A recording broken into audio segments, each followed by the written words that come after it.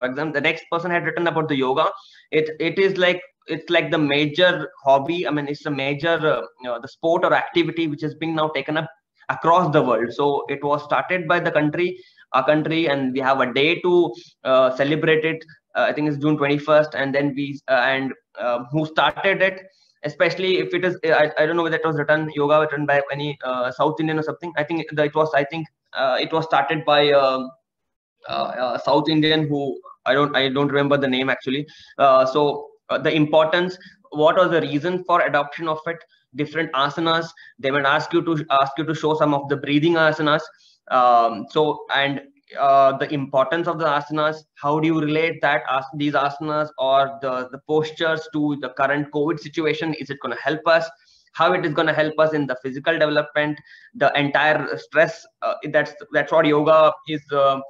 Emphasis upon key, how do you handle stress? So the next question is like, you should do yoga, you should do meditation. So how do you link all that things? That's something we need to be very thorough about.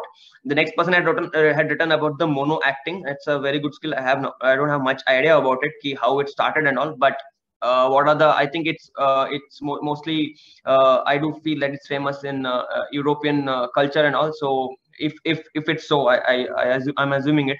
So if it's so, then you should have, where is it originated?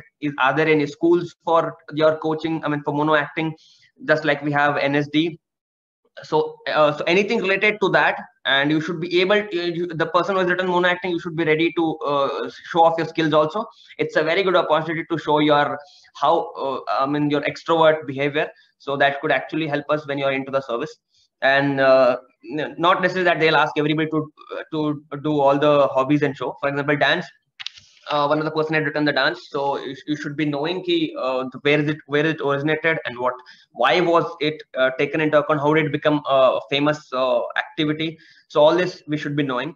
And the last one of the other interesting hobby written by one of the candidate was conversation with the strangers. I would suggest, if you're written that, you should be extremely thoughtful about the positive conversation as well as the negative conversations which you had with the stranger. It might be good, it might be bad, but if it is good, then if you have encountered good conversations, then put honestly the good conversations. If it is a negative conversation, you should be honest enough in telling that this was a conversation which I didn't like, but it happened over a course of time with the stranger. And don't make up anything or don't lie anything about your hobby. If you don't know about it, I mean, I would suggest there should not be any such instances, because they'll not go into like to the extent to which you're preparing. I don't think they'll go beyond that to know whether you know your hobby or not. But it should not be like you're going to cook up a story to tell it was a good conversation or it was a bad conversation. So I would request, if you had any good conversation with any of the strangers or a negative conversation, I would suggest you to write it down somewhere and recollect it. Try to recall it as many times as you can, so that you can put it forward in a very natural way. This is with respect to the hobbies. And next, when I look into the DAPs, there are a lot of the candidates here. I mean, 3 candidates here. 2 are from belong to the engineering section, and 1 candidate belongs to the commerce section. So you should be knowing about your subjects. The panelist might be a part of that. He might belong to any of the streams. For example, as I said, H.C. Gupta, I was under H.C. Gupta panel, and H.C. Gupta teaches chemistry and chemical engineering at IIT Delhi, I suppose. So I have done my engineering masters from chemical engineering from Indian Institute of Science. So he went into depth into chemical engineering. He asked me the laws of thermodynamics. I think the civil engineer guy, the guy who might be understanding here, the laws of thermodynamics. He asked me to write the mathematical equation of thermodynamics, and he also asked me to give me an alternate forms of thermodynamics, the laws. So then there were some questions which I was able to understand, and there was the first law of thermodynamics which I was agreeing upon, and he was not agreeing upon it, and he asked me to write an equation on it. Somehow I was able to recall an equation, so I wrote an equation, but he was still not agreeing to it. But it was I didn't have to prove my point, or I didn't have to argue with him. So he said that no, this is what you're written is wrong. So I just said, I tried explaining it to him, but he didn't listen. Then I said, I'm sorry sir, this is what I feel, and if you say this is the equation, so be it. He didn't get angry at it. He was like he calmed down a bit when he said, when I agreed with, fine, it might be right, because he's at a much bigger position than me. So it was like, so it didn't have to go in a wrong way. So but you need to know about engineering subjects.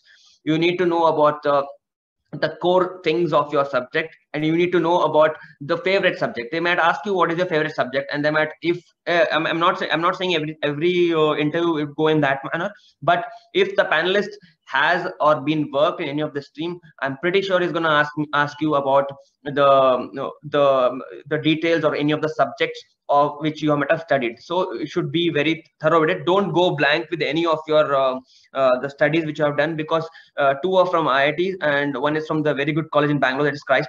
So you should be knowing about your subjects thoroughly. I mean, to an extent that you can explain. It might so happen that it's been a long time, you might be out of touch, but you still have time. So you could go through some of the subjects, and this is how you can direct them if they are going in a one particular direction with respect to engineering, and then you could direct them. So this is my my stronghold. This is one of my subjects where I am interested in, or I scored well. So you could direct them to your subject, and then you can ask them. Then this will eventually lead them to ask questions in that specific subject itself. So that could be a brownie point after the, I mean, with respect to the engineering subjects. The next thing is the optionals.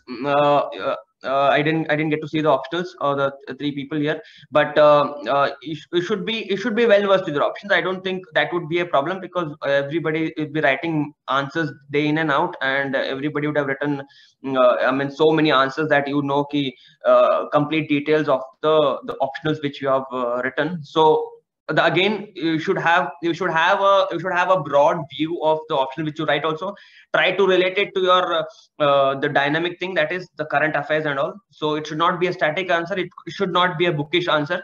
So I would request you to read your optionals and link it to the dynamic. For example, my optional was public administration, and they asked me, I think a sir has guided me a lot in public administration. I used to write answers with the sir.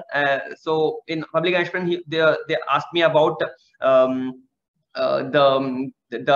behavioral hierarchy which we study. I'm not able to recall, but they tried to they asked me to relate or ask me the importance of that hierarchy in the current scenario. So that was a specific time when there was study going on about how do you bring in a change in employees in the government sector. That is motivational theory. Sorry, it was one of the motivational theory where we have, is it the money, or is it the status, is the opportunity or the recognition which we get, which one of the factor which actually impacts or motivates a person to work harder in the organization. That was one of the things. And since it's a public admission, they'll ask, I don't think anybody has an optional taken here, or any of three of you, but they'll ask Weber's bureaucracy theory and all.